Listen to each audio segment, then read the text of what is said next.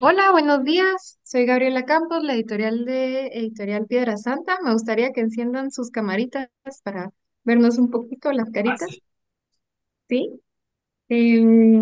Les quiero presentar a Daniel Cañas. Él nace en Extremadura en 1986 y empieza en el mundo editorial en el 2021. Él es maestro y escritor de literatura infantil. Se mueve tanto por el terreno del álbum ilustrado como el de la novela. Ha recibido premios en Estados Unidos y obtenido medallas de oro en los premios más importantes de literatura infantil.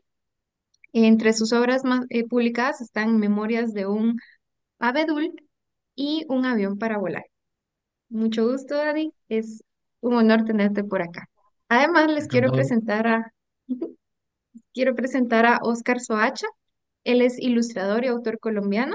Él es muy trabajador y perseverante en su profesión. Nos cuenta que le gusta mucho experimentar con todas las posibilidades que tiene el dibujo.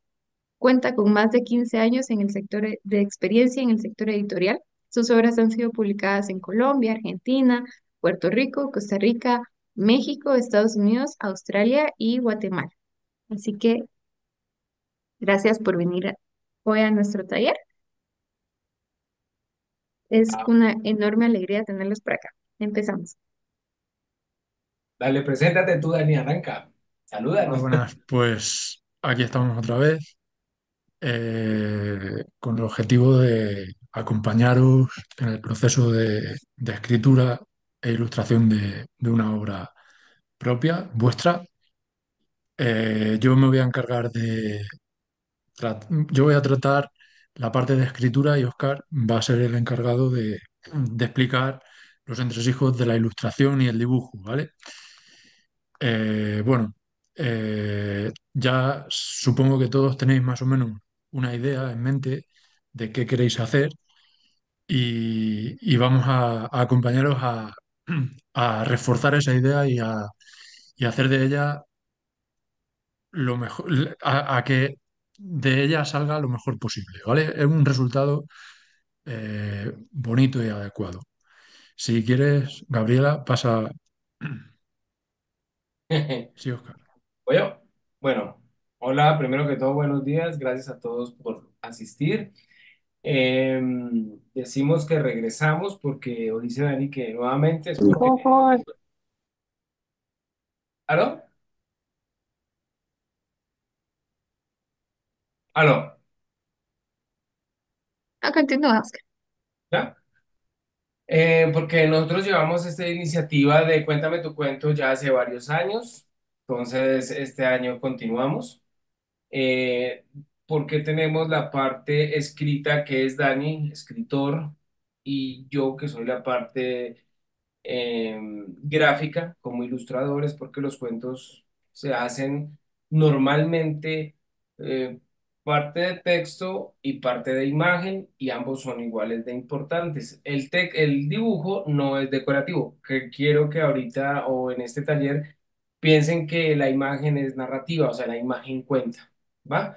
Entonces, como lo dije en la clase pasada, quiero que, quiero y me interesa mucho que ustedes eh, se diviertan o ahorita es como un sitio donde vamos a estar relajados, un momento donde vamos a preguntar, queremos saber cómo se hace un libro, creo que estamos las personas necesarias, el editor, el ilustrador y el autor para hacer un libro. Entonces ustedes por favor pregunten, siéntanse cómodos y pues esto es netamente creatividad y pues preguntar y aquí estamos nosotros para resolverle las dudas, para llevar sus proyectos al mejor puerto, o sea, que nos quede bien bonito. Entonces adelante, Dani. Entonces, si tenéis cualquier duda, podéis consultar a través del chat y responderemos cuando nos sea posible, tanto Gabriela como Oscar como yo. Y bueno, nosotros vamos a dar unas pautas generales, cada uno, que acople esas pautas a sus intereses y a su propia idea. Y antes de nada, partir sobre la base de que todo es válido, cualquier idea es buena. Simplemente aquí vamos a dar unas instrucciones para que esa idea funcione mejor o poder sacar el mayor potencial posible de esa idea, ¿vale? Pero todo es válido, todo es correcto y hay muchas posibilidades, incluso muy distantes de lo que aquí vamos a explicar y también va a ser válido. Pero aquí vamos a dar unas cuantas ideas para guiaros en este proceso. Vale, pues primero me gustaría empezar con, con la pregunta de ¿para qué sirve un cuento? ¿Qué utilidades tienen los cuentos y las historias?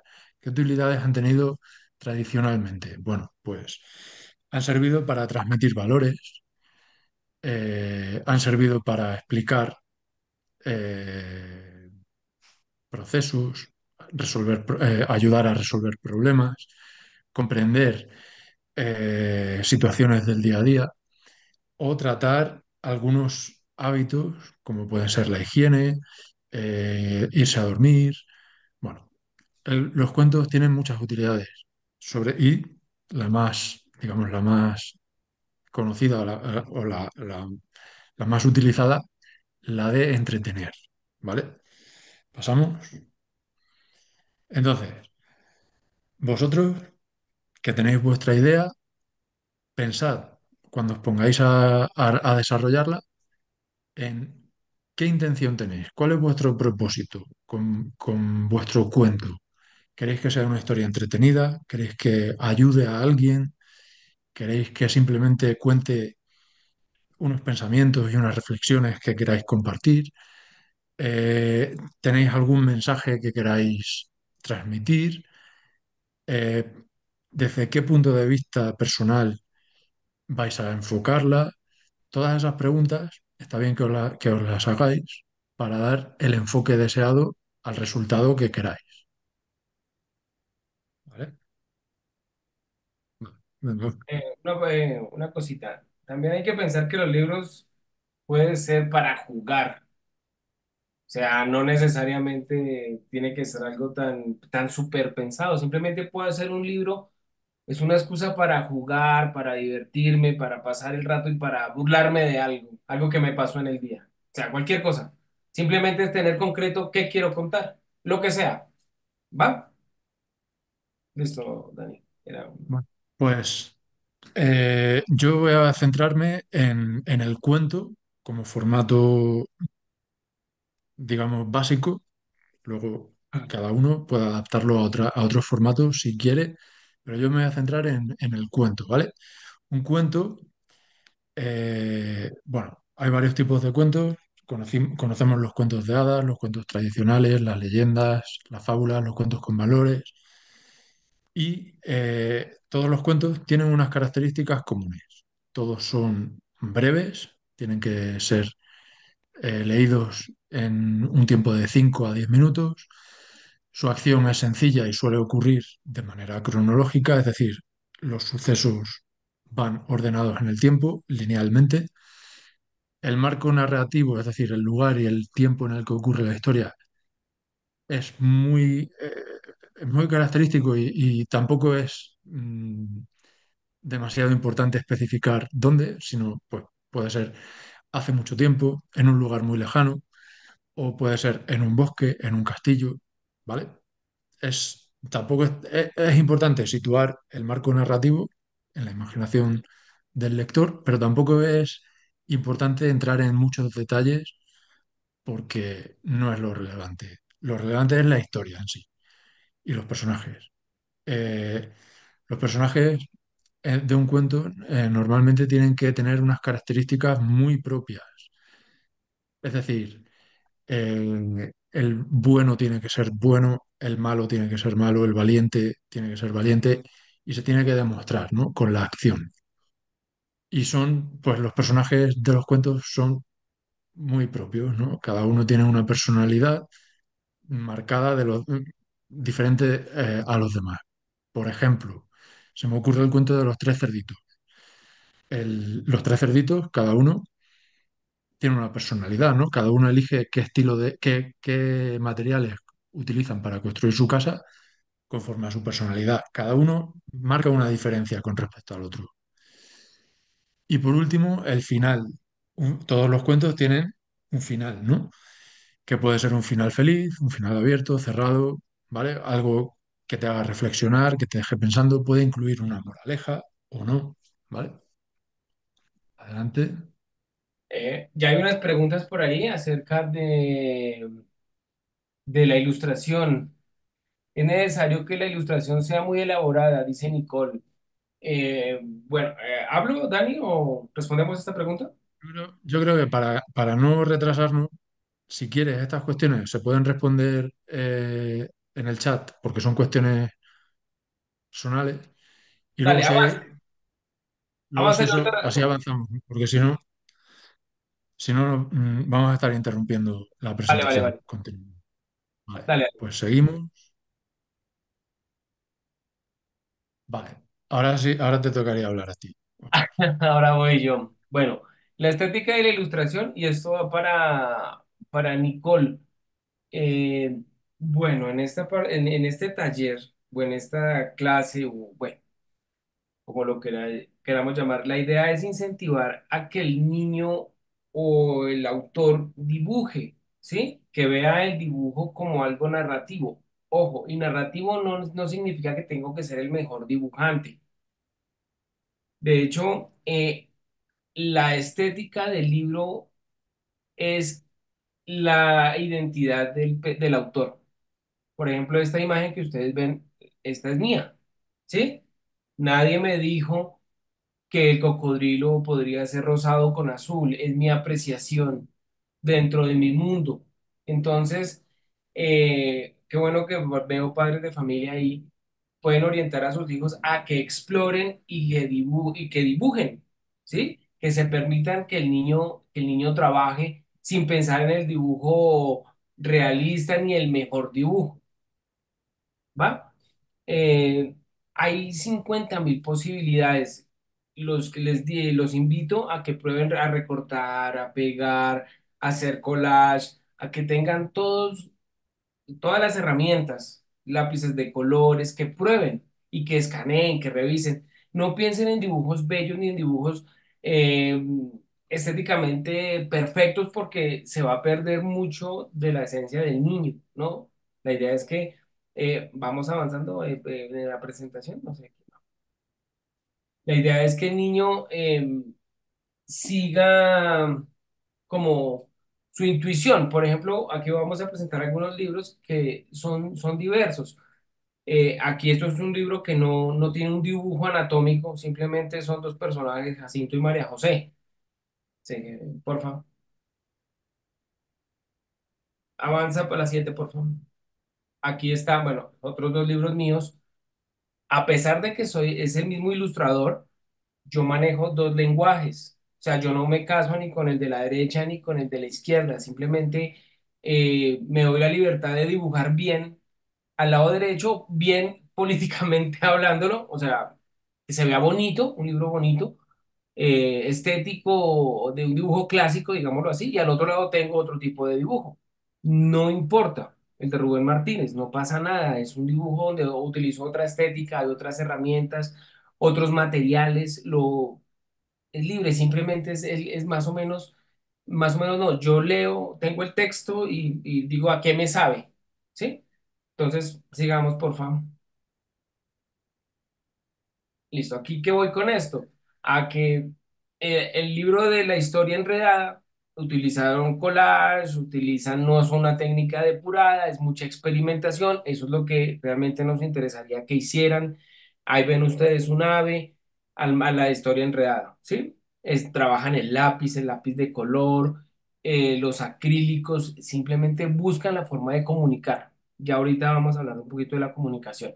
Al lado derecho está el libro de Ernesto, que es un súper dibujante, ahí sí se nota que es un muy buen dibujo. Y si yo tengo muy buen dibujo, ¿por qué no lo voy a utilizar? También lo puedo utilizar. Simplemente es para que no se cansen con que tengo que ser el súper dibujante o que tengo que tener la imagen súper profesional. No. De hecho, uno como ilustrador busca liberarse de esos lugares de la perfección del dibujo, sino más bien uno busca darse un tiempo para explorar, para probar. Hay muchas cosas que uno las prueba y las guarda para en algún momento utilizar.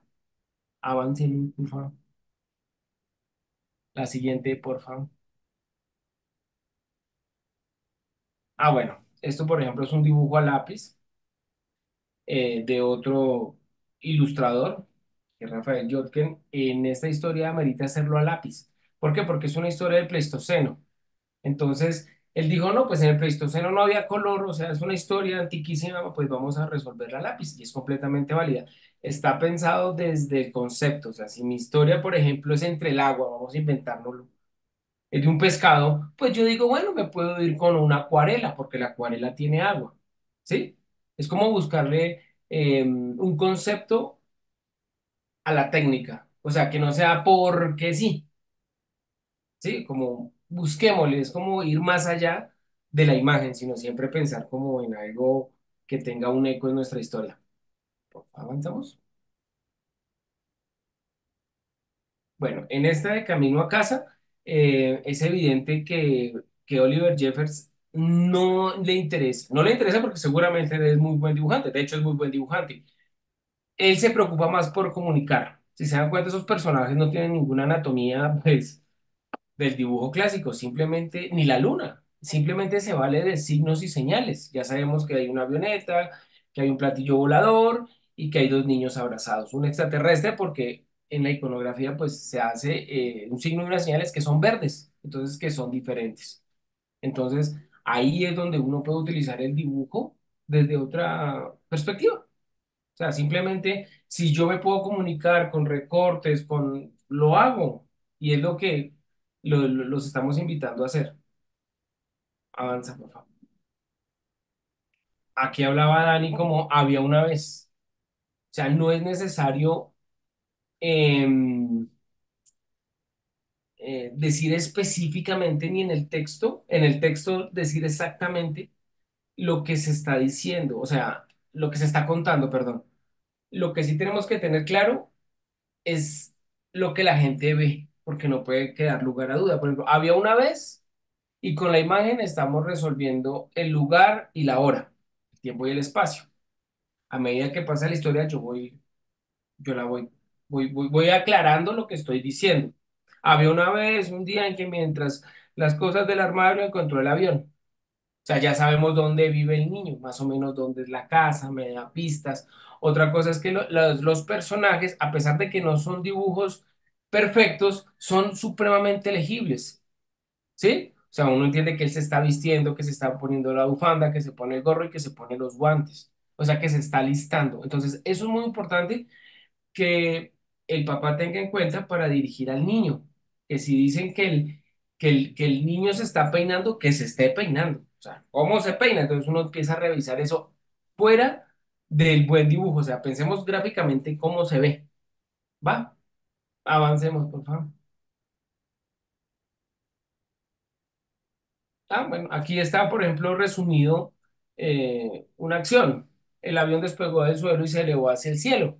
¿Qué tanto? Pues aquí uno dice más o menos 2 metros, alto, muy alto, muy alto. Y aquí quien tiene toda la responsabilidad es la imagen, ¿sí? La altura es la imagen. El texto se encarga de impulsarme la imagen. El mucho más alto, pues llegó a las estrellas. Entonces ahí ya las vemos que llegó al cielo. ¿Mm? Dale adelante, mira. Entonces, ¿dónde llegó? Entonces, eso ya me permite, si ven cómo trabaja de la mano de la mano el texto y la imagen, entonces es muy importante que los niños piensen en dibujos. Y más ahorita que son niños pequeños, que los dejen dibujar, pero con un objetivo. Por ejemplo, aquí uno le puede decir al niño, pues, si es la noche, ¿cómo es la noche? Es negra. ¿Cómo es la noche negra? Pues hágala, dibújela. Entonces ahí ya me está ayudando a resolver un problema de comunicación, que esos son como pautas. Aquí es completamente claro eh, la acción, los verbos, la acción, lo que está pasando, que se varó, que aquí es muy claro. Eso se llaman signos y señales, a pesar de que no es un excelente dibujo, pero la señal y el signo es clara y es evidente que está fallando, va en picada hacia abajo, está echando humo y aquí cayó, o sea, se enterró. O sea, ahí no, de hecho ahí no hace falta que hubiera un texto. Sí, el texto tiene otra labor ahí, pero si me muestran, yo no hace falta, no tengo que leer. Ah, yo sé que se estrelló, se cayó. Entonces, eso es lo que necesitamos, que las imágenes nos narren. Avancemos. Con Oliver Jeffers, por ejemplo, con esta serie de libros que él tiene, o sea, yo por lo menos, yo los miro. O son libros de verlos, disfrutarlos, el color, cómo está pensado el lado izquierdo con el lado derecho, los contrastes. Esa es otra perspectiva desde el ilustrador, ¿no? O sea, podemos ver los libros, no solo el dibujo clásico, el color y que sea muy Disney ni muy anatómico. Podemos verlo desde los signos y de las señales. Por ejemplo, aquí la luna es una señal. Si analizamos, todos son señales. La avioneta, el monstruo que se lo comió, los dientes, la boca. Son solo signos y señales. Aquí que son amigos que se dan la mano. La lectura es otra cosa, no es nada que tenga que ver con el dibujo. Pásale, por favor.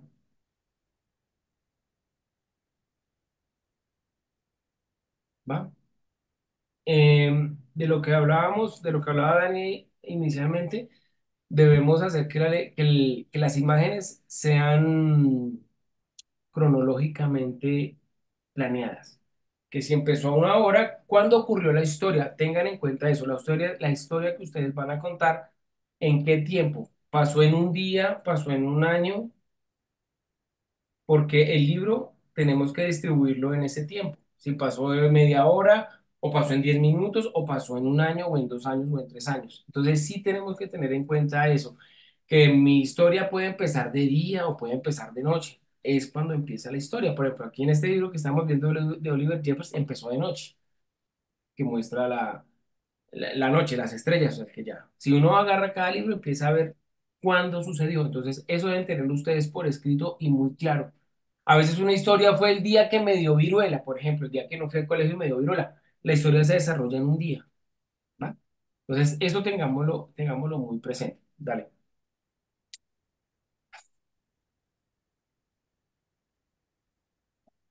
Bueno, síguele.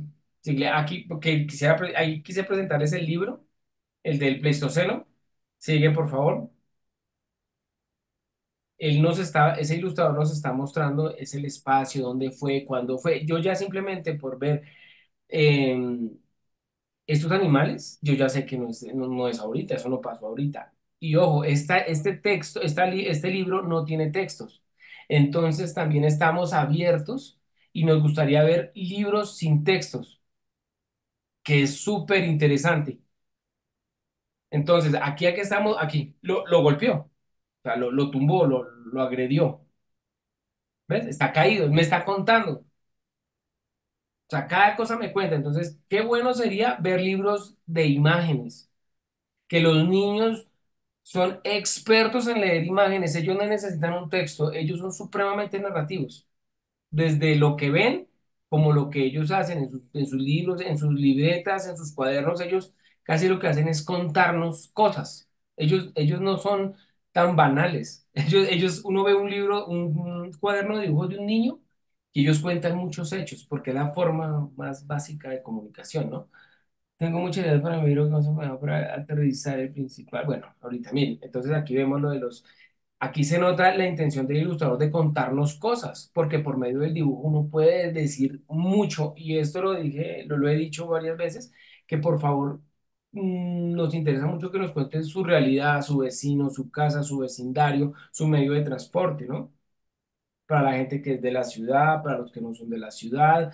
eh, Eso me parece muy valioso y es muy valioso dentro de las historias, encontrar cosas novedosas. Hay gente que a veces se va al colegio, aquí en Colombia, por ejemplo, hay niños, dame un segundo, dame un segundo, hay niños que se transportan en burro, o sea, para nosotros no es común, unos van en burro, otros van en lancha.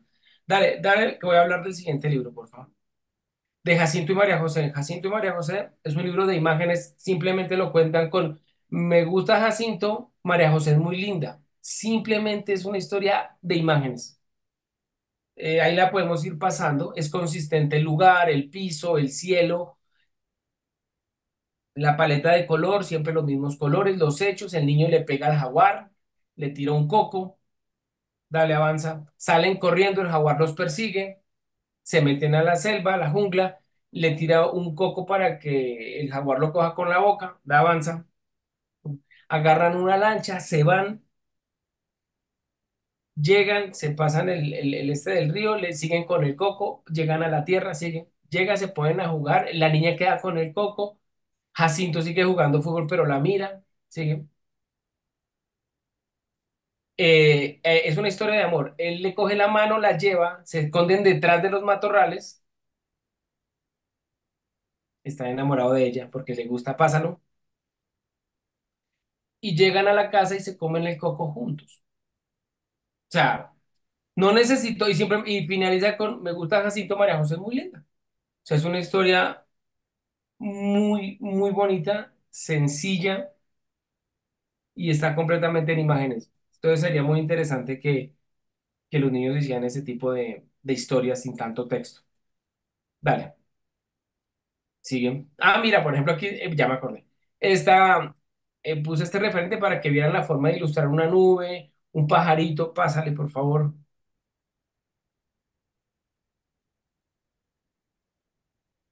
Mira, esto es solo collage, recortó fotos, pegó, no hay ninguna técnica definida, simplemente es una técnica mixta que cuando es mixta uno revuelve todo con todo, lo importante es comunicar.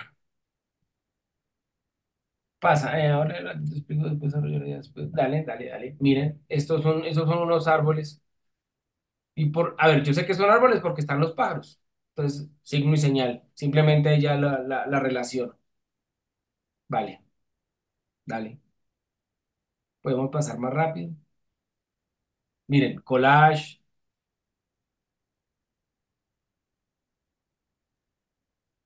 fácil, esfero, pluma, como ustedes le dicen, eh, una casa, es buscar la forma de ser recursivo. Y eso es lo que tenemos que procurar que los niños hagan, ¿sí?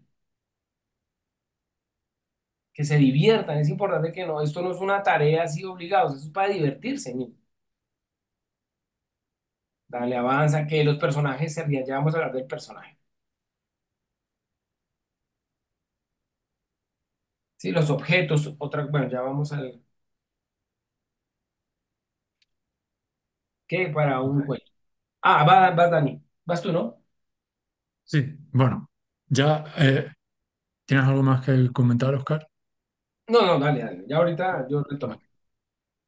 Bueno, pues yo voy a pasar a comentaros en qué partes podemos estructurar nuestra historia, porque está muy bien, seguramente muchos tenéis muchas ideas, pero tenemos que pensar que nuestra idea tiene que ser clara y tiene que ser entendida por los demás. Entonces, una manera, una fórmula para conseguir que esa idea se transmita de manera eficiente es seguir unos códigos, unos pasos, unas estructuras que se usan en muchos aspectos de la vida. Se usan en los libros, se usan en las películas, en las series, en el teatro, incluso en las noticias.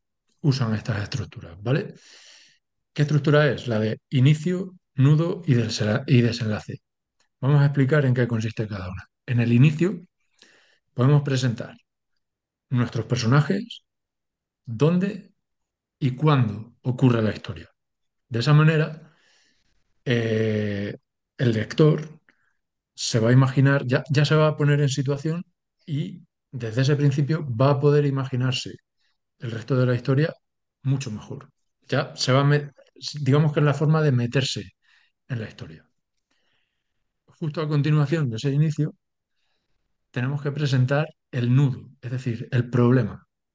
Tiene que aparecer un problema que al lector le dé ganas de saber cómo lo va a resolver el protagonista o los protagonistas. Por ejemplo, en el cuento de Caperucita Roja, pues había una vez una niña llamada Caperucita Roja que vivía con su mamá, ¿vale?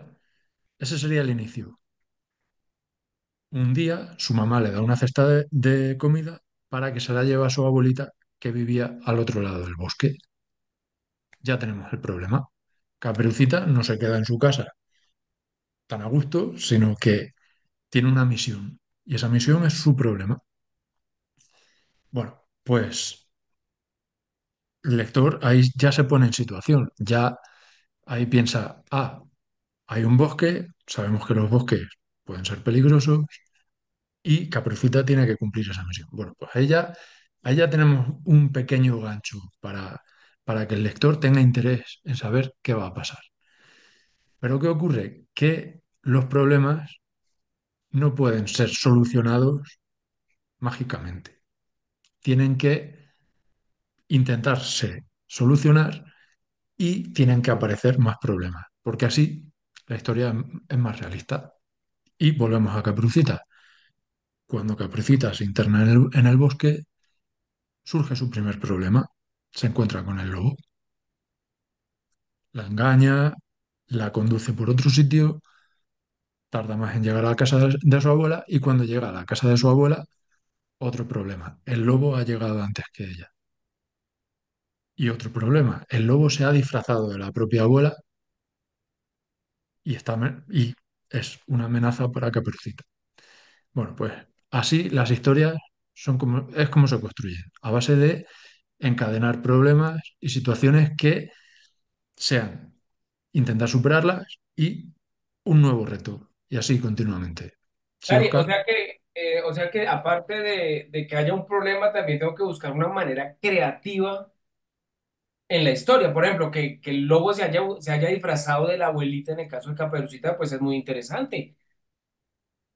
Sí, puede ser creativa o no, ahí ya a elección de cada uno. Pero bueno, Puede ser pero también realista, puede ser... esos hechos, Dani, esos hechos imposibles también son muy buenos. O sea, esa parte de la creatividad, como decir que cualidades psicológicas de los animales, cambiarlas. Por ejemplo, buscar un tigre tonto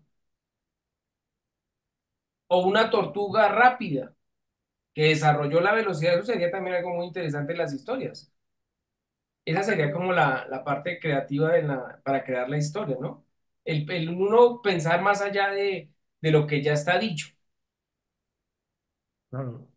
La creatividad es infinita, o sea que cada uno puede elegir los recursos que él quiera. Y Bueno, pues dale, dale. esta resolución del problema principal conviene que se resuelva en tres actos, como en tres intentos. Por ejemplo, que se intente dos veces resolver y a la tercera ya se consiga.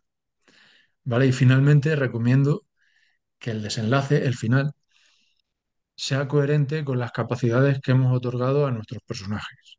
Es decir, si nuestro personaje no puede volar, por ejemplo, por poner un ejemplo, no puede volar y al final y acaba atrapado en un pozo, yo qué sé, pues no vamos a resolver la historia con que, mágicamente se da cuenta de que tiene alas y puede volar. No, tenemos que ser coherentes.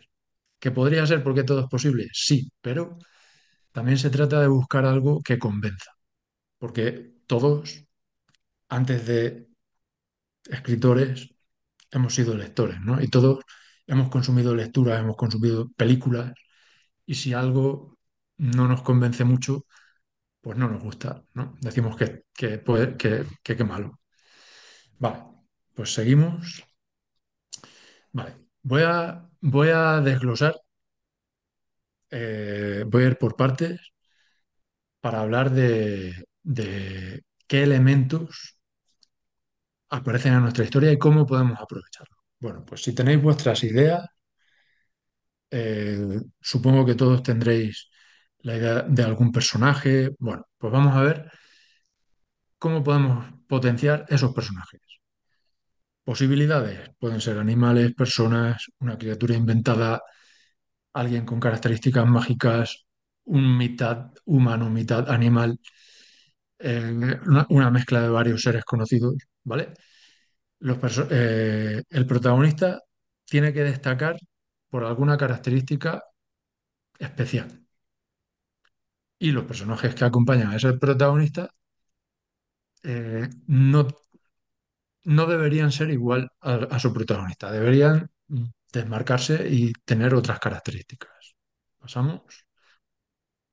Vale. Luego también, importante, el lugar. Tenemos que saber ubicar nuestra historia en un lugar. Puede ser, yo qué sé, por ejemplo, el bosque, la ciudad, la selva, un planeta de otra galaxia. Eh, un lugar bajo tierra, donde sea. Pero tenemos que eh, definir un poco dónde está ese lugar. Aparte del tiempo, que igual que he dicho que antes, no es muy importante precisar cuándo exactamente, sí que es importante ubicar al lector si es en otra época, si es en la época actual, si es en un futuro, ¿vale? Pasamos. Y ahora, viene una cosa muy importante, el conflicto, el problema. Es muy importante que el problema aparezca al principio de la historia para que el lector no pierda el interés y que obligue al protagonista a ejecutar acciones, bien sea mediante un cambio de sí mismo, mediante un viaje, mediante una búsqueda, ¿vale? ¿Cuál puede ser el problema? Pues puede ser que algo desaparezca, que algo aparezca y suponga un problema, que el malo del cuento intervenga, que haya un deseo que perseguir y sea difícil de conseguir, ¿vale? Y como os he dicho antes, no conviene ponérselo fácil al protagonista. ¿Por qué? Porque así tenemos historia. No conviene que la historia se resuelva rápidamente, porque imaginaos el cuento de los de Caprucita, por ejemplo. Caprucita tiene que llevar la cesta de comida a su abuela y llama a la puerta, se la da, hola abuela, adiós. No hay historia. La historia es el problema contado en pasos, el problema intentando ser superado sin poder superarlo hasta el fin, hasta el final, ¿vale? Por eso debemos resolver el problema en varios actos, en varios intentos. Y podemos fracasar, podemos intentar y fracasar, y volver a intentarlo de otra manera. Y así hasta llegar al final, hasta su resolución final, ¿vale? Pasamos. Avanzamos. Aparte de la historia, de la acción narrativa, tenemos que pensar en cómo vamos a contar esa historia, es decir, en la voz del narrador. Tenemos que pensar si vamos a usar el presente, el pasado o el futuro. Tenemos que pensar si vamos a hablar desde la primera persona, es decir, que sea un protagonista, un personaje de la historia quien hable, o la tercera, que sea un narrador que cuente la historia de otro. Es importante que si utilizamos el presente, sigamos hablando en presente durante toda la historia. Y si usamos el pasado, igual, ¿vale? A no ser que utilicemos diálogos, y en ese caso los diálogos podrían estar en presente y la narración podría ser en pasado, ¿vale? El narrador podremos hacerlo de dos tipos. Omnisciente, es decir, va a saber todo lo que hacen los personajes, lo que piensan, lo que sienten, o un narrador testigo, que es un personaje de la historia que observa, es un espectador que observa y cuenta lo que está viendo, pero no se puede meter en la mente de los demás personajes, ¿vale? Y Daniel, Vamos, ¿nos podrías dar un ejemplo de cómo sería usar esta voz en un cuento? Ujú. pues mira, un narrador omnisciente puede empezar diciendo, explicando, ¿no? Hace mucho tiempo, eras una vez, hace mucho tiempo, hablando de los personajes. Y se referirá a ellos, pues, con acciones como pensó o se sintió de Mm. tal modo. En todo momento va a ir ilustrando con su palabra los sentimientos del personaje para acompañar su acción con unos pensamientos y unos sentimientos, ¿no? En cambio, un narrador testigo, como mucho, podría decir, por su cara parecía enfadado, o por su cara parecía contento, Ah, o dijo contento, o su voz sonó contenta, pero sin llegar a esa profundidad de qué siente, qué piensa, ¿vale? Narrador testigo, en los cuentos tradicionales no solemos encontrar. Suele ser un narrador omnisciente que sabe qué piensa el personaje principal y sabe cómo se siente. ¿Vale? Vale. Nos hemos ido a otra página. Les mostré este como un ejemplo para contar un cuento, de usar la voz omnisciente. Vale. Sin saber cómo Matilde se encontró con la cabeza enjabonada bajo las hábiles manos de Jerónimo, el peluquero preferido de mamá. Matilde estaba preocupada. Narrador omnisciente. Cuenta cómo estaba, sabe cómo estaba. No hay indicios de por qué está preocupada, ¿no? Y ahora, ¿dónde dormirán mis pajaritos? Pues se sabe, sería es un buen ejemplo de narración omnisciente. Sí, vale. Bueno, esto que veis aquí no lo voy a explicar, pero son recursos literarios. ¿Qué son los recursos literarios? Son, bueno, estrategias o fórmulas utilizadas para que las obras literarias suenen con un lenguaje un poco más propio del lenguaje literal, del lenguaje textual, que del lenguaje hablado. Y sirve para desmarcarnos un poco de la palabra hablada. No es obligatorio usar estos recursos, pero yo los quiero dejar aquí para quienes los quieran usar, ¿vale? Quienes quieran hacer uso de ellos pueden apuntarlos, pueden estudiarlos, pueden ampliar información buscando por internet o en algún libro de consulta y que los tengan en cuenta, ¿vale? Avanzamos y aquí tenéis más, ¿vale? Por ejemplo, la hipérbole, pues sería una exageración, hacer algo muy exagerado. Es muy propio de la literatura, no tanto de la vida real, ¿vale? Seguimos y aquí otro apartado de ilustración. Ahí voy yo. Bueno, ¿listos? Listo. Entonces ahora ya David nos explicó el tipo de narrador, la parte escrita. Creo que a todos nos interesa mucho cuando vamos a hacer un libro y más en esta ocasión. Queremos siempre dibujar, hablar de nuestro personaje, de saber si está bien construido. Él nos explicaba que podría ser híbrido, que puede ser mitad, por decir, camello y la otra parte, no sé, cocodrilo. Bueno, entonces todo eso es válido, ¿sí? Todo lo que pensemos es muy válido porque viene de nuestra creatividad y lo podemos resolver en una historia. Lo que tenemos que tener en cuenta es que lo debemos resolver de la mejor manera. ¿Por qué hoy traje al cocodrilo? Porque ustedes ya saben que es un cocodrilo porque es verde y tiene cuadros. ¿A qué vamos con esto? Todos tenemos personajes, unos tenemos humanos, otros tenemos animales, otros tenemos unos de la fantasía. Bueno, hay diversidad, hay diversos tipos de personajes. Por ejemplo, eh, si alcanzan a ver, de pronto ustedes tienen una vaca, que yo tengo mi vaca acá, un cerdo, otra vaquita, puede ser de otro color, si no se dice da muy bien, pero bueno. Aquí tengo un rinoceronte, y entonces estos personajes tienen algo específico y pertinente de ellos. Si quieres, vamos adelante. Entonces vamos a revisar que sigamos con la otra diapositiva, por favor. Ok. Los personajes deben tener elementos pertinentes. Por ejemplo, el cocodrilo, el jaguar. ¿Qué hace que un jaguar no sea un tigre? O que el tigre no sea jaguar. Entonces, eso ustedes revísenlo con su personaje. No debe caber lugar a duda a que sea mi personaje de la especie que yo necesito.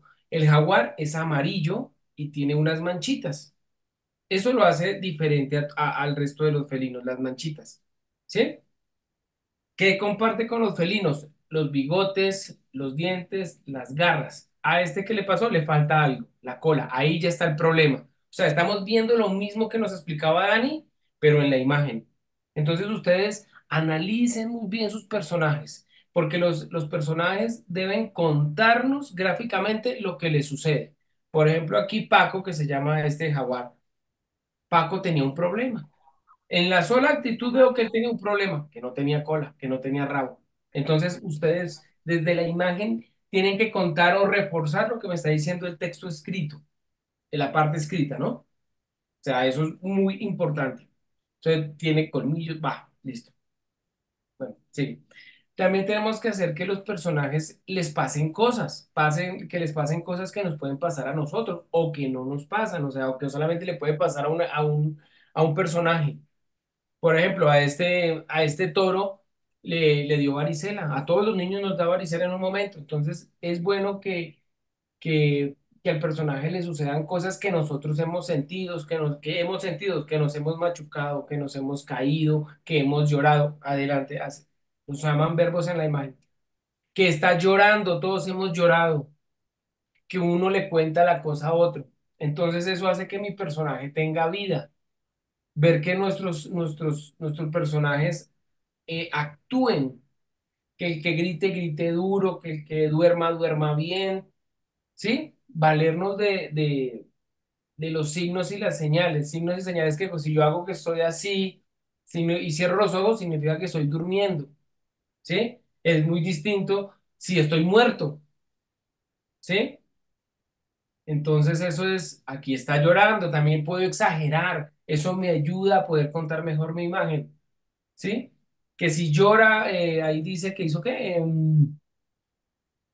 que hizo un pozo de agua alrededor de Paco, lloró tanto que hicieron un pozo, o sea, pudieron ir en barco de tanto que lloró. Entonces, esas cosas, esas exageraciones, por eso se las nombraba anteriormente, que son válidas. Por ejemplo, podemos pensar en que una hormiga levante un elefante, eso ya me atrae mi historia, se vuelve interesante, yo quiero ver qué pasa, qué comió eh, esa hormiga para levantar ese elefante.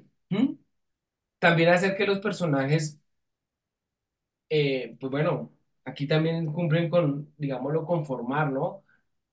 Desde desde el ejemplo, si ve que el personaje está leyendo, está, bueno, aquí está nadando, que hace lo que nosotros hacemos es muy interesante, que el niño vea el personaje como un reflejo de su edad, de lo que él está haciendo, de montar en bicicleta, que el papá lo lleva al colegio, eso es muy bonito, introducirlo en nuestra historia la hace novedosa, es un reflejo de nosotros, entonces es muy interesante. No, no, sí, sí. ¿Qué pasó? Ah, bueno, también pensar en que el personaje coma, bueno, lo que les hablaba de los estados de ánimo, ¿m? Que coma lo que nosotros comemos hamburguesa, comemos pollo, eso es muy importante, no solo tener los personajes estáticos, ¿sí? También piensen ustedes en la psicología de sus personajes. Dale, adelanta, por favor. Ya, va. En la psicología de los personajes, eso es muy importante. Bueno, aquí vamos a ver el contexto. Para que haya una historia, tiene que haber un lugar. Y en este caso, solamente con dos, tres elementos ya sacamos que si hay un lago, hay pasto y hay cielo, estoy en un lago, y hay aves, o sea, ya sé dónde estoy, no hace falta poner ningún aviso ni nada. Busquemos los elementos que son pertinentes para ubicar al lector. De pronto, si mi personaje se desarrolla en la ciudad, yo ya sé, pongo cemento, pongo una carretera, un carro. Aquí ya ustedes ubicaron que en ese lago vive el cocodrilo. Ya puedo decir, ah, ahí vive el cocodrilo. Simple hecho porque pongo el pasto y el lago y pongo el cocodrilo, ya sé, por lógica que sé que ahí vive un cocodrilo. Sigue siendo el contexto. Vale. Ah, y se sumergió. Ya es lógico, no hace falta que esté escrito. Ya default ya veo que está dentro del agua, por simplemente las ondas, la posición del personaje, la expresión, todo. Y las burbujitas. O sea, está adentro. Avanza, por favor. Distintas perspectivas, ver desde distintos lugares al personaje. Cuando yo ya conozco y reconozco mi personaje, es importante que ustedes tengan su personaje y lo presenten, ya puede ser en la carátula o en la primera página. ¿Sí? Que que lo conozcamos. Cuando yo ya conozco al personaje muy bien, completo, desde la primera página, puedo mostrar un fragmento y ya ubico, ya sé que ese es mi cocodrilo. Ustedes ya saben que es el cocodrilo que dibujé anteriormente. Entonces también tengan en cuenta eso. Ahí ya parece que el cocodrilo lo sacaron y lo amarraron. ¿Saben? Salió del agua. Ya saben que él salió del agua. Avancemos, por favor. Bueno, a esto voy con lo del personaje, las cosas, de los bocetos, es a que dibujemos, que escribamos. Entonces, antes de dibujar nuestros, nuestros personajes, vamos a escribir. Por ejemplo, en este caso yo escribí que él era el papá. Entonces, ¿cómo es el papá? ¿El papá a qué se dedica? De acuerdo al vestuario, me da pistas a lo que se dedica. ¿Cuántos años tiene? ¿Sí? En el vestir, en el vestuario, en toda la imagen, me va a dar pistas en el peinado, a qué se dedica. Él seguramente no trabaja en un banco, seguramente por el peinado, no creo que sea. Ustedes van al banco y no ven a un señor vestido así. El señor debe tener un trabajo como más independiente, puede ser carpintero, puede vender algún producto en la calle, ¿sí? O sea, esas cosas son muy bellas verlas en los libros, que tenga una investigación. Eso. La señora, por ejemplo, la señora es una señora que está en la casa, yo creo que es una señora ya está grandecita, ya se toma el té, acostumbra a tomarse el té. ¿Por qué toma el té? Porque no tiene tanta prisa. Entonces, como no tiene tanta prisa, puede que el papá esté el papá sea el que salga a trabajar. Entonces, tenemos que hacernos todas estas preguntas a nuestros personajes para poder vestirlos, para poder peinarlos, para saber cómo pueden actuar en determinado momento. Cuando yo los conozco por dentro, o uno dice, por ejemplo, les voy a hacer un ejemplo a ustedes, mi mamá no haría esto, mi mamá no me regañaría, porque ya la conoces, ¿sí? Ya la conocemos, sabemos cómo puede actuar. Entonces, cuando yo conozco la psicología, lo que piensa mi personaje, yo sé cómo actúa y eso lo puedo meter en la historia, ¿sí? Y puede ser, eso se va a ir revelando, porque cuando es un personaje que está bien concebido, concebido es que existe, o sea, que yo sé que él siente, cuántos años tiene, dónde vive, qué le pasó. Mi personaje le puede tener miedo, no sé, a la oscuridad, o puede ser un valiente y no le tiene miedo a nada y defiende a todos los niños de los monstruos, de la oscuridad. Cuando yo lo conozco, y lo armo muy bien, él va a moverse muy bien dentro de la historia y lo vamos a querer, va a ser adorable. Podemos seguir avanzando. Acá. Seguimos. Otra cosa importante es que los personajes tengan la edad que nosotros decimos, ¿sí? Yo siempre, ahí se dan cuenta, pongo que el tío tiene 23 años, entonces más o menos busco una persona de 23 años, ¿qué puede estar haciendo? Es muy alegre, siempre está sonriendo. De pronto una persona mayor, aquí se dan cuenta, la otra, esta niña tiene 12 años. Hay cosas características. Aquí veo por ahí una niña de 12 años que se me parece a la niña que dibujé. En el peinado. Hay cosas muy, muy características de la edad y actitudes. Entonces, todo eso es bueno que lo vayamos mirando en nuestra libreta de bocetos y hagamos anotaciones, anotaciones, sí. Que prueben, ahí está. Boceten. No hace falta tener la mejor técnica, simplemente que si el jaguar es amarillo, hagámoslo amarillo a ver qué pasa y hagamos distintos puntos a ver qué pasa. Simplemente es que cuando lo mostremos, se lo enseñemos a alguien, diga, uy, un jaguar, ¿sí? O, uy, no, eso no, ¿qué animal es eso? Cuando hay dudas es porque tu personaje está cojeando, o sea, no está bien resuelto. Dale, avanza, por favor. Aquí, por ejemplo, miren, yo antes de dibujar, yo tengo los personajes, a mí me gusta comprar de estos animalitos y yo los analizo. Y siempre analizo que el cerdito tiene más cara de ratón que de cerdo, pero ya tenemos como un estereotipo de cómo es un cerdito que es redondo y la nariz redonda, es la cara redonda y la nariz redonda con unos triángulos como orejas, y eso es un estereotipo, a eso no es un cerdo. Un cerdo, si yo lo reviso, parece más un ratón, o sea, y yo lo estudio, ¿sí? Creo que lo hace más cerdo de pronto los pelos o eso.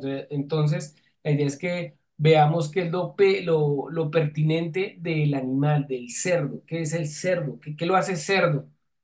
¿Sí? De pronto que sea rosado, sí, creo que el rosado sí le da una característica única al cerdo, aunque hay cerdos, el pietrán que es manchado, entonces uno empieza ya a profundizar de acuerdo a la raza, depende de lo que yo cuente. Avancemos, porfa, ¿qué más? Hay muchos bocetos, dale. Las verduras, los medios de transporte, cuando simplemente, mira, ahí ustedes ven carros, creo que no les interesa ni la marca, ni lo bien dibujado, simplemente ustedes ven carros, ven frutas, verduras. Pero ya la reconocen, incluso sin color, ya saben que es maíz, ya saben que hay un brócoli, ya saben que hay un rábano, una zanahoria. Simplemente es soltar la mano. Bueno, esto es lo que a uno realmente le interesa que ustedes hagan. Se dediquen a dibujar suelto, con rayonazos, sin borrar, simplemente pensar en algo y sacarlo. Ya uno después ve el movimiento, por ejemplo, el del caballo, uno ve que es manchadito, empieza a buscar referentes. Siempre miden un referente. Si voy a hacer un caballo, ¿cuál es el caballo que me gusta, el que me gustaría tener en la casa? ¿Cuál es el que me parece adorable? Ahí está. Yo busco el caballo, busco el movimiento y ya digo, ay, a mí me gustaría así, ¿dónde viviría? Le pongo pasto, porque él debe vivir en pasto. Si lo pongo en la ciudad, lo pondría triste, porque él no puede estar feliz en la ciudad. O bueno, o quién sabe, de acuerdo a mi historia. Todos estos elementos gráficos me hacen pensar y reflexionar de acuerdo a mi historia. ¿Sí? Siempre el dibujo, considero, Dani, para mí es más reflexivo el dibujo que el texto. Porque a medida que uno va dibujando, va imaginando. Creo que a ustedes les pasa cuando dibujan, es que se imaginan cosas, ¿sí? Entonces ustedes se imaginan y pueden dibujarle y a ver qué pasa. Aquí está el cóndor, em, y esto ya me hace pensar. Si yo le pongo una maleta, ¿qué me quiere decir? O si le pongo una escoba, ¿qué puede decir? Puede ser una bruja disfrazada de cóndor. O sea, dale, avanza más bocetos. Miren, todas las páginas están ahí ilustradas, probadas, ensayadas. No empecemos a dibujar de una vez sobre el formato, ya sobre lo que vamos. No, primero probemos, hagamos muchas pruebas. Veamos en pequeñito el libro, en las imágenes cómo se ven, hagamos pruebas de color. Si es necesario, dibujémoslas y luego las escaneamos y las pasamos. Sacamos fotocopias, las pegamos con papel.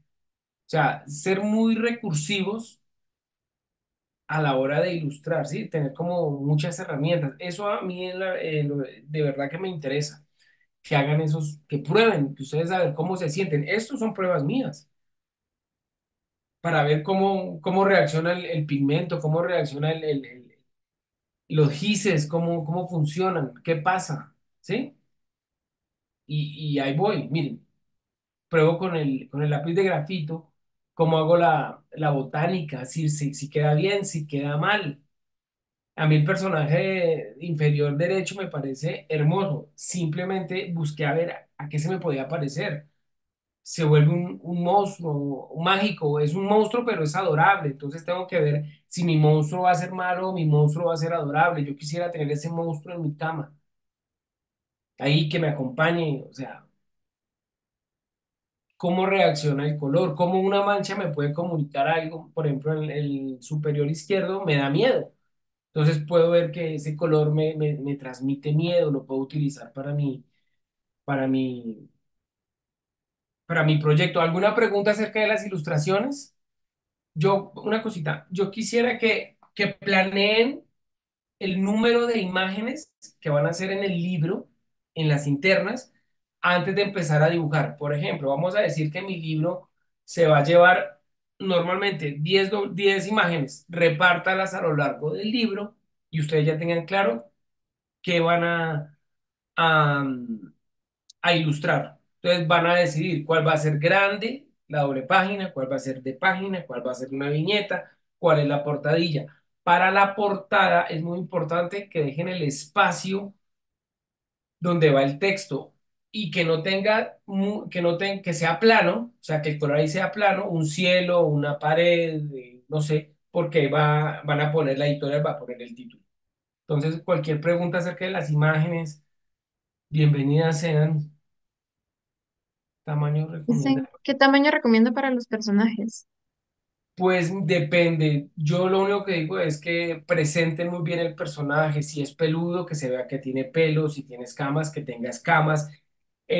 A mí en lo personal me gustan grandes, me gustan muy gráficos, no me gustan las cositas que no son claras. En lo personal, ¿no? Pues cada quien resuelve, pero para que pese, preséntenlo siempre en una página, que lo conozcamos por partes, que lo veamos grande. Eh, pues un consejo como ilustrador, siempre en la primera o en las primeras páginas, muéstrenlo completo para que lo conozcamos. Ya después ustedes pueden hacer una cola y ya por ahí pasó el gato o pasó el jaguar o ya con un detalle. Entonces eso les ahorra mucho tiempo, pero que no es lo más importante, pero comunica más porque deja, si yo le dejo la cola sola, me permite llevarme la imaginación. Ah, se fue, ¿sí? O llegó, o bueno, eso, o las huellas. Si yo ya conozco las huellas, se las muestro. Ah, qué bonito. Entonces eso se vuelve un elemento narrativos bonitos, muy interesantes. ¿Qué otra pregunta de ilustración?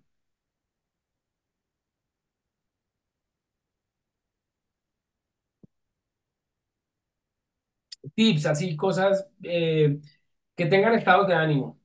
Pruébenlo antes de dibujarlo en sus libros.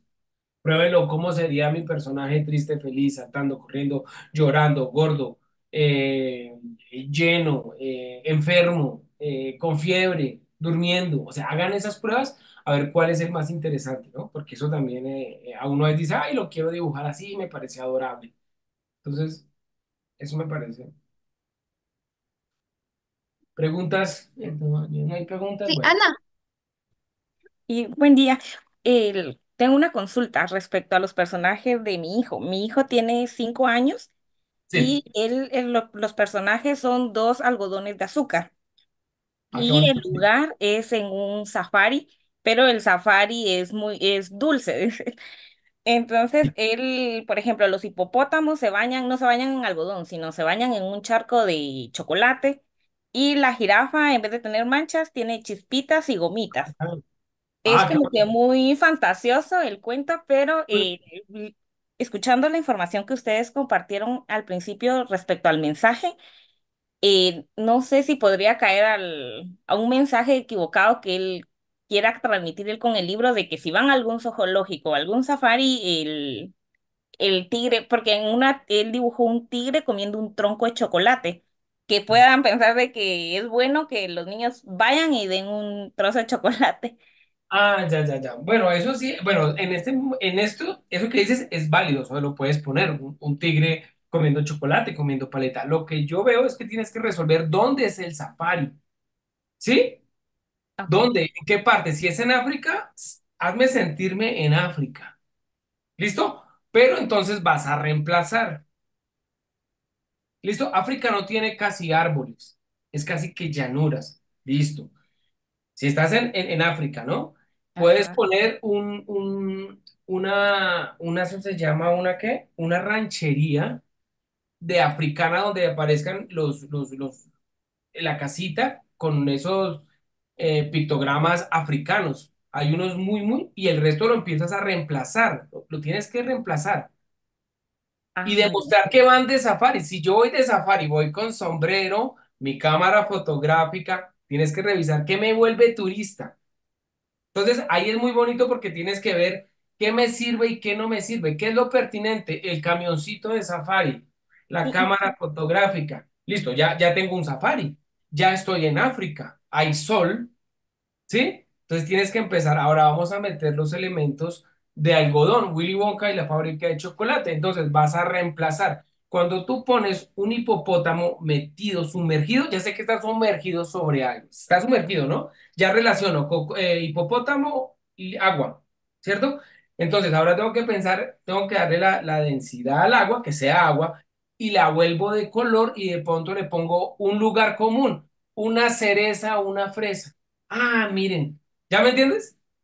Tienes que jugar con lo pertinente, ¿cuál es el icono? Que alguien lo vea y diga, ay, se está sumergiendo en un lago de, no sé, de chocolate y que no sea barro. ¿Sí me entiendes? Y entonces ahí no puede caber duda que sea chocolate o que sea barro. Tienes que lograr, bueno, si lo va, eso es difícil, ¿no? Ahí es algo muy difícil, pero lo puedes reemplazar por una crema de chantilly, por algo muy, de pronto bueno, también puedes valerte de las actitudes de, por decir, el tigre. Debe estar muy feliz comiéndose su paleta, pues, ahí tienes que jugártela. Ahí es la labor del ilustrador. Entonces, bueno, ¿qué hace que sea rico? ¿Qué hace? Y tengo que ver en la imagen que está en un safari de chocolates, de dulces, de algodón. Entonces, entonces, ¿qué tienes que hacer? Imaginarte. Imagínate, yo me imaginé un avestruz con el cuello y que su cuerpo sea de almidón, de ese azuquita, ¿no? De esa, ¿cómo es que se llama? Bueno, del algodón de azúcar. O sea, imagínate un mundo de algodón de azúcar. Entonces, ¿qué hace? ¿Qué hace uno? Yo veo referentes. Yo veo Willy Wonka y la fábrica de chocolates. Cuando me dijiste, dije Willy Wonka y la fábrica de chocolates. Las dos versiones, ya me vi la nueva, veo la vieja. O sea, no es solo lo que nos imaginemos, también lo que nosotros nos inventamos, ya seguramente alguien se ha inventado algo similar. Y mira, cuando tienes un referente, te va muy bien porque ya ellos te dan muchas pautas, uno dice, ay, puedo valerme de estos detalles. Por ejemplo, los gringos, eso es muy agringado, que hacen como una espiral entre los bastones. Podemos llegar a lugares comunes, pero que nos sirvan como comunicación, no como lugar común, porque si me haces algo súper gringo, pues ya no me va a gustar tanto, porque yo ya me doy cuenta que hiciste un copy-pega, ¿no? Copy-paste, o sea, no, no. La idea es que lo tropicalices, lo vuelvas guatemalteco, lo vuelvas con identidad. O sea, ahí es muy bonito que si es tu hija, que se vea de dónde es, o sea, sus rasgos. Es muy importante, bueno, uno ya como ilustrador, para uno es muy importante ver que si yo estoy hablando de África, yo vea gente negra. Que si estoy en Latinoamérica, vea gente de pronto morena, que se vean diversos. Que si estoy en Alemania, o sea, que algo que me hable de raza. ¿Sí? Eso es muy bonito, eso te ubica, te dice que hay gente de gafas, incluyente, gente de gafas, discapacitados, eso es muy bonito, ¿sí? Ay, Gente con gracias. una prótesis. Va, dime, ¿qué otra cosa? Es solamente voy a hablar. Y sí, yo siento que, por ejemplo, el dulce, el algodón de azúcar, como es muy guatemalteco, él lo relacionó mucho. Y él, la verdad que sí me ha dado como mucho material a trabajar y esa idea de hacer como un plan de cuántas imágenes va a tener me va a ayudar porque a ver, tiene como una pila de puros dibujos que ha hecho y entonces eso me va a ayudar a organizar mejor cuántas páginas. Mira, escoge siempre lo que más te cuente y lo que más él quiera dibujar, porque Ah, a veces tú tienes, yo por lo menos, o uno como ilustrador, tiene 30 dibujos, pero solo tienes que sacar 12 o 10 normalmente en un libro. Entonces uno dice, yo hago una lluvia de dibujos, digo, uy, este me gusta, pero resulta que a veces el que más me gusta es el que menos me cuenta. Entonces tengo que buscar el que más me cuenta, el que más acción tenga, el que más verbos tenga, nadar, correr, saltar, llorar. Esos son los más importantes. Comer, todos esos verbos. Y como tú dices que lo de la información también es importante, bueno, ya te lo estoy hablando muy profesionalmente, ¿no? Que es importante que el niño coma. De pronto tú me dices que hay un tigre que está comiendo dulce, ¿no? De pronto hay otro que está comiendo verduras. O sea, ambos igual que sea muy válido, que sea válido todo y que sea incluyente. Porque bueno, ahorita estamos muy gorditos y entonces para mí no es tan bueno que el niño solo coma dulce, de pronto hay otro que come brócoli. Entonces, todo eso en la imagen, eso tiene un eco muy fuerte, ¿no? Esa edición de imágenes es importante porque dices mucho, con la imagen dices mucho. Y bueno. otra cosa, también revisa, que tú me dices que es muy guatemalteco el algodón de azúcar, pero hazlo, busca que tiene mucha identidad y lo incluyes, que yo diga, eso es Guatemala. O sea, que yo como extranjero diga, venga, yo no conocía eso. Yo por ejemplo, yo digo, no, yo no sabía eso. Pero si de pronto un guatemalteco me dice, eso es Guatemala, eso es Ah, Guatemala. Sí, o sea, desde tu ser guatemalteco, que yo lo sienta propio, lo sienta mío. Yo digo, solo pasa aquí y se lo quiero contar al mundo. Ya. bueno. Ay, gracias por los ¿Vale? consejos. También Sasha tiene una pregunta y después pasamos al ejercicio de ilustrarme Yo creo que, bueno, dale, dale. a tiempo. Sasha, Yo creo que es más importante las preguntas. Dale, dale las ok. preguntas. A veces es un poco, o sea, ¿cómo me recomendaría hacer los efectos visuales del dibujo y tratar de que que se mire así como realista, pero también que un poco animado, pero también que diga mucho. A ver, ¿a qué efectos te refieres? Em, como el de la, como el que usted, como el de la pantalla, pero el de la ranita dorada, que se mira un poco animado, pero Ah, dice ya. bastante, pero también es realista. Ah, bueno, bueno. Bueno, entonces yo te digo, y por eso te explicaba lo de mi amigo cocodrilo que se llama Pancho. Tú vas a agarrar tu personaje, que te voy a hacer una recomendación. Agarra tu personaje y lo vas a dibujar, pero procura que se esté moviendo. O sea, o que esté hablando con otro, o que la patica esté así, o sea, o que esté cruzado de manos, bueno, y vas a moverle los ojitos, vas a hacerlo triste, vas a hacerlo feliz, vas a hacerlo hablando, preocupado, y tú analiza cómo es la cara de un personaje preocupado, o sea, tienes que analizar eso, ¿sí? Busca en Google, preocupado, Ujú. entonces tú tienes que mirarte al espejo aburrido, ¿sí? O sea, tienes que buscar esos signos y esas señales. Aparte, los efectos que tú me dices es de probar. O sea, tú agarras, lo dibujas, lo puedes sacar una fotocopia y hazle pruebas de color, lo borras, le haces luces. Prueba, tienes que probar. Por eso soy enfático en prueben, prueben, prueben, prueben, porque no hay otra forma. O sea, eso a la primera, mira, esto a la primera no te va a salir. Tienes que probar muchas veces. Y entre más pruebes, lo bueno es que vas a conocer más a tu personaje. Dale, otra pregunta. Ah, gracias. Va. No, no.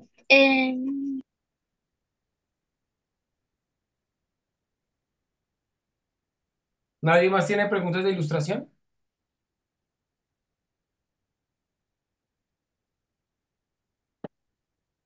Del título. Nada, ¿todo bien? Espérate, miramos quién más tiene preguntas. ¿Nadie más tiene preguntas? Espérate, espérate, espérate. Fátima Alvarado. ¿Alguien levantó la mano, no? Ah, no, no, es un tenedor. Bueno, pues yo creo que ya, Vale. aquí Pues ya si por... eso, pasamos ya a la parte del formato. Sí, pues yo creo que pasa a la parte del formato. Igual si tienen preguntas, a ver, nos van preguntando. Vale. Sí, si hay alguna pregunta, o que la Sí. escriban en el chat o que levanten la mano. Bueno, antes se me ha pasado a decir que es muy importante, porque antes que escritores somos lectores, es muy importante leer mucho, revisar vuestra biblioteca personal, ir a la biblioteca local, consumir libros que nos inspiren y que nos den ideas, que veamos cómo se han hecho las cosas en otros, en libros que ya hay en el mercado y que eso nos dé ideas de cómo podemos hacer nosotros las cosas, ¿vale? Bueno, voy a pasar a explicar el formato. Eh, Retrocede, si puedes, Gabriela, porfa. Vale. Como se ha explicado antes, tenemos la posibilidad de presentar proyectos de 8, 12, 16 y 20 páginas, ¿vale? Siempre múltiplos de 4, de 8 a 20. Tenéis hasta el día 30 de abril, ¿vale? Y tenéis unas plantillas que creo que ha compartido Gabriela antes por el chat, ¿no? Gabriela, has compartido antes, sí, ¿verdad? Unas plantillas con las hojas modelo que indican el espacio al que os tenéis que ceñir para que luego los editores de la editorial, los editores de Piedra Santa, acoplen vuestro contenido al formato antes de mandar a imprenta. Entonces, tenéis aquí en la pantalla bueno, que podéis entregarlo, podéis enviarlo bien al correo editor@piedrasanta.com o entregarlo en persona en la editorial, en la sede de la editorial. Y ahí tenéis la dirección, ¿vale? Bueno, a continuación, pasamos. Os he- Bueno, aquí veis que la ficha de datos para la portada y la portada. Bueno, en la portada haríais vuestro diseño y pondríais vuestro título o no, ¿vale? Porque el título también lo pueden poner de manera digital en maquetación. Por eso tenéis la ficha de datos para rellenar.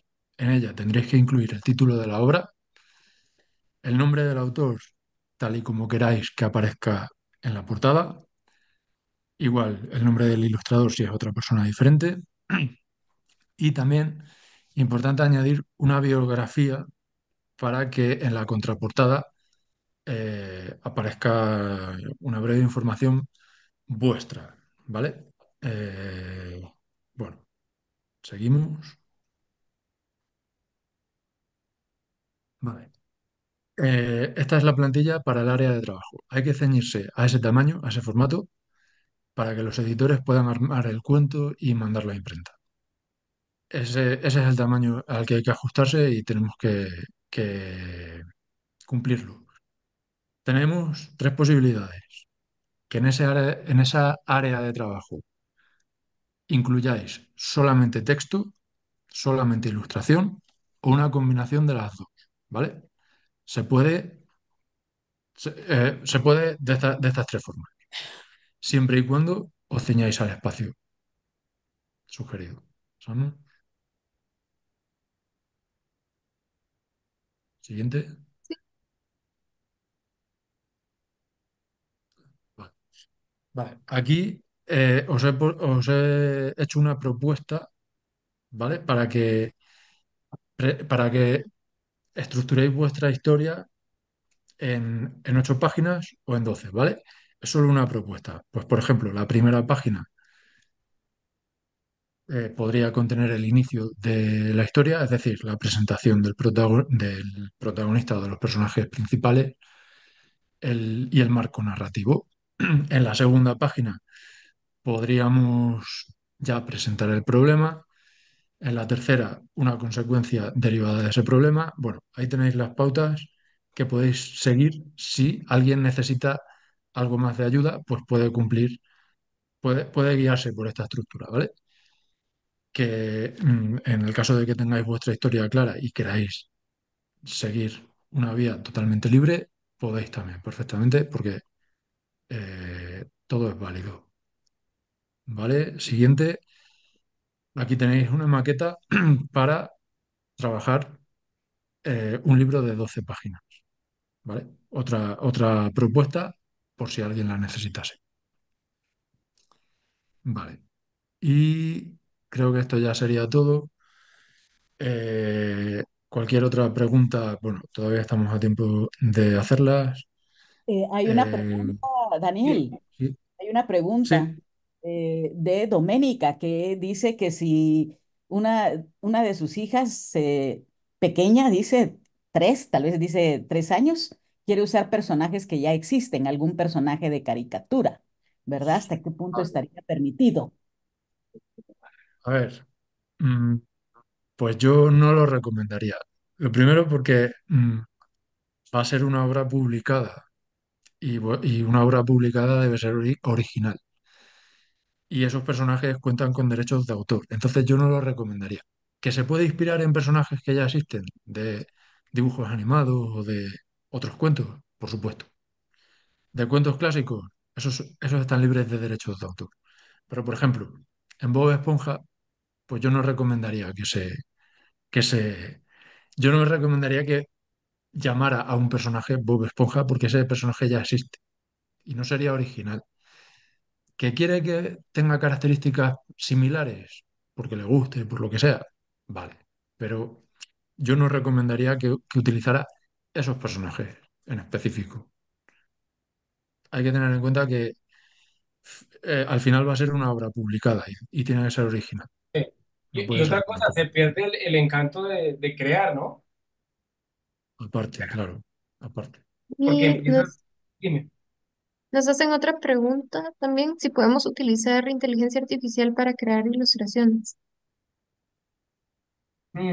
Yo, pues como herramienta, sí. O sea, para buscar un referente, para que me dé ideas, pero pues yo no soy partidario de... ¿Podría yo intervenir la herramienta, la imagen creada por inteligencia artificial?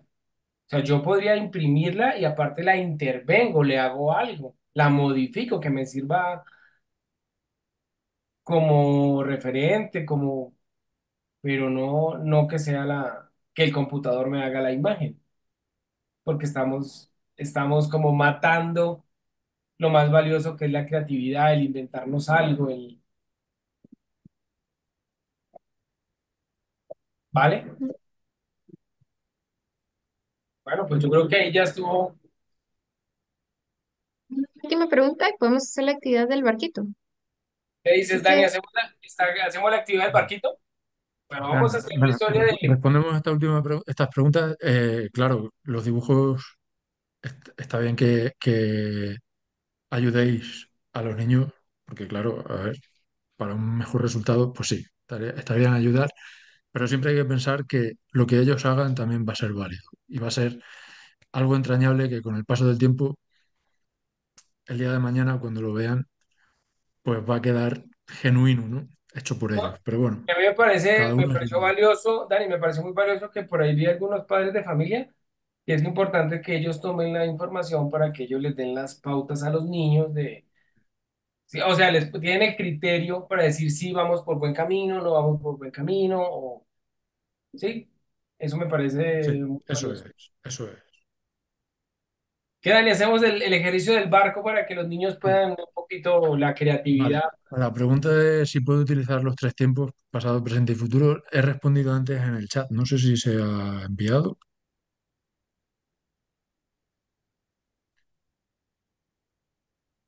Sí, se contestó la he pregunta. respondido antes. He respondido antes. Habría que ser coherente y que estuviera justificado. Pero me parece muy difícil. Siempre hay que pensar que el objetivo es no confundir al lector y que la historia se entienda perfectamente. Entonces, si está justificado que esos tiempos se usen pues, en diferentes tramos de la historia, pues sí, es posible, pero en una misma frase, si estamos narrando en pasado, luego cambiar a presente, cambiar a futuro, puede ser muy confuso, no lo recomiendo. No, pues yo creo que ahí ya. Sí, con el barquito. Hacemos el del barco, Dani, para que los niños tengan la... A ver, Sí, sí, sí. La vamos a escritura contar una historia. del libro la pueden hacer los papás o incluso puede ser a ordenador, ¿vale? Lo importante es que si todavía no saben escribir, que sean ellos los que inventen la historia y vosotros pues la podéis escribir, podéis poner en texto esa historia que os pueda contar vuestro hijo. Vale, venga, empezamos, Óscar. Bueno, sí, claro. La idea es que ustedes, a ver, voy a contarles la historia de un pirata no, ¿de un qué? De un capitán, de un barco. Es la historia de un barco. Entonces ustedes van a sumarle esa historia. A este barco tuvo tres problemas o cuatro problemas. Ustedes deciden qué le pasó en este barco. ¿Listo? Vamos a hacer un recorrido. Este barco y este pirata salieron del Canal de la Mancha, hicieron un recorrido. Este barco iba en alta mar, salió una mañana. ¿Qué más le pudo pasar? Por favor, me van diciendo. Dani, me puedes diciendo qué le pudo haber Vamos pasado. a ¿Quiénes pensar iban? en qué problemas puede tener un barco que acaba de salir a navegar. A ver, Pueden escribir qué también. problemas se pueden encontrar? Pueden abrir su micrófono. ¿Qué problemas? ¿Qué problemas? Se puede haber encontrado con rocas y haber chocado. Pudo Claro, irse muy Buenísimo. lejos de la marea. se O pudo ir chocar. muy lejos. Ujú. Y Se ustedes encontró. descubrieron una mujer. Yo digo que se volcó. Se Bueno, ¿y quiénes volcó. iban en este barco? Este barco Haberse perdido. Puede caerle un rayo. le pudo Ujú. caer un rayo. Mira que me gusta eso porque es un grave problema. Piratas, Mira, le los cayó un rayo y piratas. ¡pum! No, espérame, le pegó a nuestro barco. ¿Quiénes iban? Mira, nuestro barco quedó a la mitad del barco casi. Va herido nuestro barco, ¿no? Puede chocar con unas rocas. Bueno, vamos a seguir pensando. ¿Cuántos días pasaron después de que le pagó el rayo? ¿Dos, tal vez? Dos, ¿Dos? No, Seis pero semanas. 6 semanas,3 semanas. Una. una. Bueno, ¿y quiénes iban en ese barco?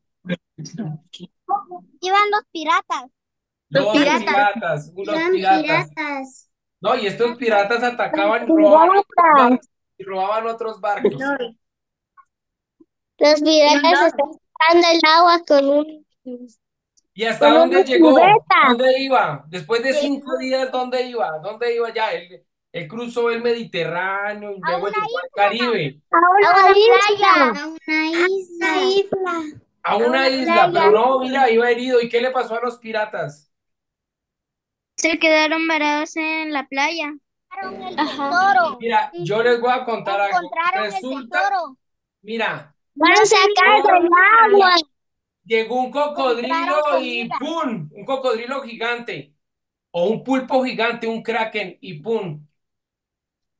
Le robó, se le comió esta otra parte a nuestro barco.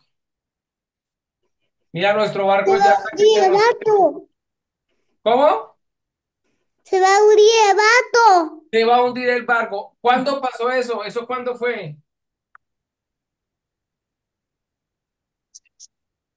Eso pasó después de un mes. Días. ¿Hace 8 días? Hace 5 días. Hace Que 5 días. comió el cocodrilo. Hace una semana. Al sexto días. Hace una Sexto semana. día. Les No, pues digo. resulta que llegó la tempestad. Cuando ya iba llegando a Guatemala, resulta que llegó otro rayo y le pegó. Lo terminó de romper y nuestro barco se hundió. Cayó en la profundidad del mar. Se fue, cayó a la profundidad del mar.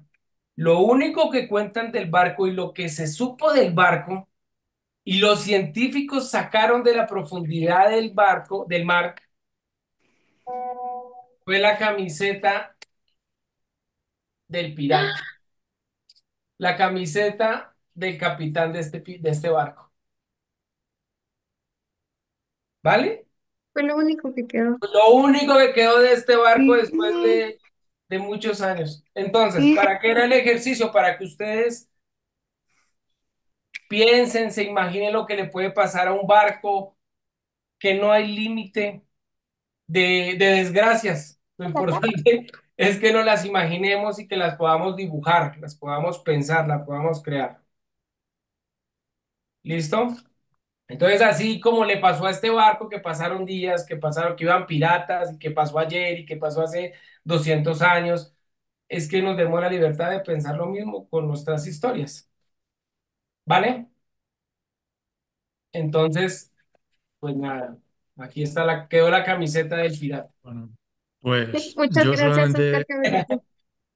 me ¿Listo? queda desearos que desarrolléis muy bien vuestra historia, que os quede un trabajo excelente y cualquier otra duda, pues la editorial estará encantada de resolverosla.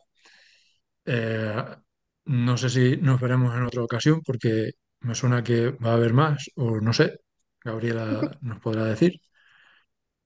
Y bueno, pues mucho acierto y encantado de haber estado compartiendo este rato con vosotros.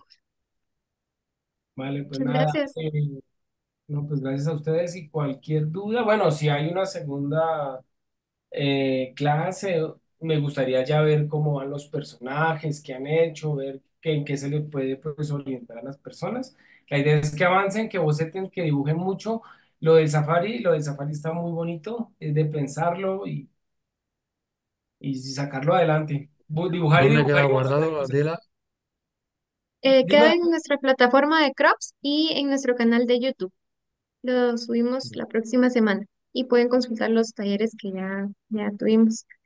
¿Puedes decir Entonces, cuándo la próxima semana, por favor? Para el jueves de la próxima semana queda subido este taller. bien. O sea que a partir del jueves lo pueden ya buscar y volver a ver. Así es. También ya pueden consultar el que tuvimos para los más grandes. Y los días Orellana, sí, compártenos.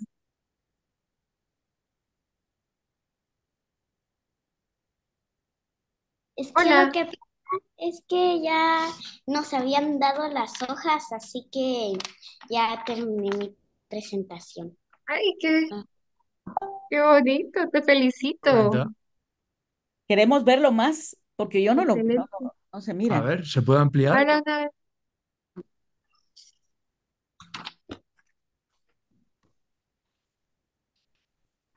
Eso es un... Muy bien. Pero no se proyecta. Ahí está Ah, es bien. un elefante. No, Hipopótamo ¡Es el también. estamos, ¿no? hipopótamo! Ah, ya, ya, ya, ya, ya, ya, ya. No, es que Sí, ya, ya, porque ya. mira la trompa, Oscar, mira, Sí, ese sí, es sí. hipopótamo. Ya la vi. Pero miren, esta ilustración tiene muchas cosas buenas, como por ejemplo que usa todo el espacio. Entonces, y todo el espacio tiene color. Miren cómo se identifican de bien los personajes. Ahí hay un pajarito, no hemos leído la historia, hay un hipopótamo. O La sea pequeña. que tiene esas muy buenas características. Así que yo te felicito. Sí, No, eso es lo que hay que hacer. gracias por mostrárnosla. Ya quiero leer tu cuento. También Porque tiene el miren título cómo y la utiliza todo el espacio de bien, ¿verdad? Muy bien. Bueno, Bueno, muchas bueno, gracias.